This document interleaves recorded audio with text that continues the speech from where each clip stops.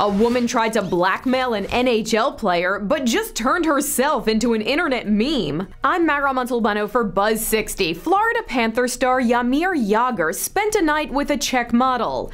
As many pro athletes do, she snapped this photo of herself beside the hockey player the next morning and threatened to sell it to a tabloid if he didn't cough up $2,000. If his response was an emoticon, it would have been this one. He apparently told her, "I don't care," and she followed through on her threat, selling it to a Czech news site. But Jagr doesn't have a wife or girlfriend, so who cares? And the Jagr selfie meme was created by people posting photos of themselves flashing the peace sign in bed next to their own significant others, stuffed animals, real animals, posters of Jagr, and bottles of Jaeger. Here's something else. The woman who tried to blackmail Jagr actually has a boyfriend who's also a hockey player. I really hate to see people fail, but to watch this woman lose $2,000, her dignity, and her boyfriend might just prove this whole karma thing is real. Buzz60. Now you know. Pass it on.